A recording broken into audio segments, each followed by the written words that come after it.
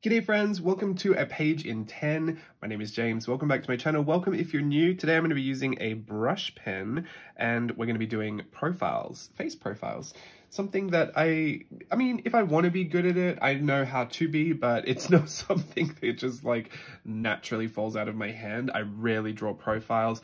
In fact, I even made a stamp set that had a profile in it that I like, so I could just use that if I ever wanted to kind of cheat the process. But yeah, it's definitely not something that I feel like most people gravitate towards. It can be a tricky angle. I'm not going to teach you anything too crazy today, but we're just going to draw a whole bunch of profiles side by side, kind of overlapping each other, just to get a feel for kind of how that works. I'm not going to give you any like, I'll break it down like this kind of tips. I'm just going to show you the kind of line process that I go through and just repeat that over and over again. So we'll see how far we get, but let's start the timer. 10 minutes on the clock, and I'm going to do it going from left to right. So I'm going to start over here. The first thing we've kind of got is this curve. This is the forehead. Some foreheads can be quite flat, some can be quite curved. For me, I'm just going to curve it. These are all going to become bangs in the end anyway. We're going to dip in a little bit, and then we're going to run the nose out. So we've kind of got like this S curve going on here. How far you go out with the nose is how forward the nose will protrude. So I don't tend to go too far, and I actually tend to hook it back under with a slight curve so that it's kind of got this kind of lifted pointy nose. Like a little pointy nose. Ski slope, right?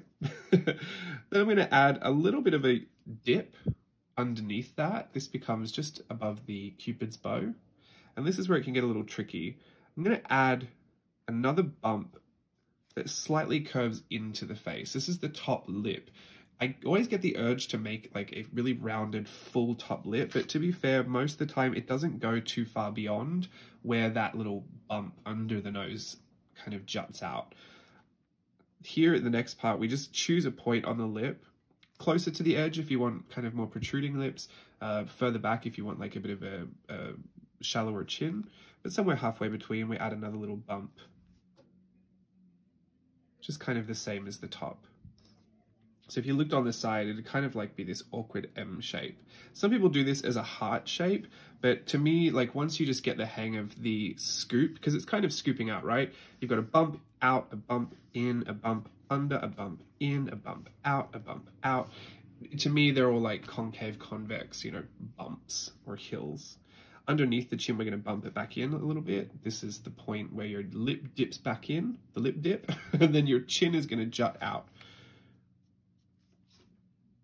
And depending on how much of a chin you want, you can pull that forward or pull it back. I generally like to keep it just about the same as the lips, and then hook that in. So this becomes your kind of profile. I'm not going to worry with eyes today, but I will show you just how to add the nose on. You're going to add the nostril somewhere about where this hook kind of meets the face. And it's just kind of going to wrap that edge a little bit. And then you're going to add your C shape to the corner there.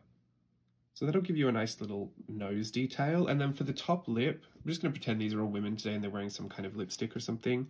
You just want to color in that bump down to the corner of the mouth that you first drew. Try not to bring this corner of the mouth too far in. It gets a little jokery. The lips, even big lips from a profile view, don't look as big as you think they do. Unless you're really going for that, fish face look, which sometimes I am. Let's try this again, and we're going to speed it up a little bit. We're going to hook out for the forehead. This is a little exaggerated, but they're going to become bangs. I'm going to dip in. This time I'm going to go straight out for the nose. It's going to be quite a straight nose, less of a ski slope. And I'm going to bump it back under. I'm going to put my little hook in under the nose. And I'm going to bump out for the lip. This time I'm going to make it a bit bigger. And I'm going to put the bottom lip on a little smaller. Hook in for the chin. I'm going to give it a really small chin this time, and you'll see the whole look of the face completely changes. See how this looks like a completely different person to this person? We've only changed a few things because the proportions are all about the same. We've just got a smaller chin, a bigger top lip, and a smaller bottom lip, and this nose is straight rather than ski sloped. So we don't need to change too much to get a completely different looking person. Put that nostril on, and then here you can see how big the top lip is now. I'm going to draw that in to to the corner of the mouth. So if you filled in the bottom lip, you would kind of see that it looks a bit like a heart shape with a, you know, a bigger top part of the heart. I don't know if that helps. Profiles are hard. They're not the easiest things in the world. Let's just speed it up a little bit. We're going to curve around. We're going to dip it out, dip under, dip in, top lip, bottom lip, chin, under. There we go. Put a little nostril on. You can see I've used my pressure when I use this brush pen to give you that really interesting line quality. I will say sometimes if you're feeling not super confident, the sketchier or the kind of more expressive you make these lines, the more you can get away with. See how these don't even all match up and join properly? It's a really good trick so that when people look at it, they just fill in the gaps, and they're usually pretty generous when they fill in the gaps. This time we're going to give it a bit of a rounded nose. It's a bit of a rounded edge. I'm going to dip it back in. Big top lip, big bottom lip, small chin. Lift that chin up. Put the nostril on. Put that top lip on. And that's another completely different person. You can go all the way to the edge as well. Let's just keep going. You might be taking a bit longer than 10 minutes, or maybe you just want to try 1 or 2 and just focus on that. That's completely fine. This is it's a bit tricky, so you don't need to get it. I just wanted to share with you my very quick process of doing the profile of the face and just how we make those changes to make them look like different people. Like this one, I'm going to hook the nose down and give her really small lips.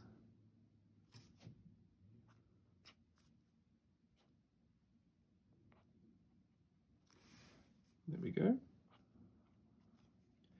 going to make an aquiline nose. I believe that's the term, where it's got a bump. And a big lip.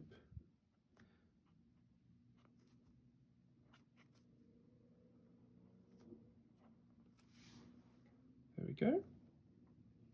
I think we can get one more in there. Let's go massive lip this time. Big top lip. Smaller bottom lip. Bit of a plastic surgery disaster on that one. Now from the bottom of all of these, I just want you to grab a little bit of a hook and go down to the bottom left diagonal. These are going to be their necks. We don't need to be too perfect with it, but I just want to finish this off a little bit.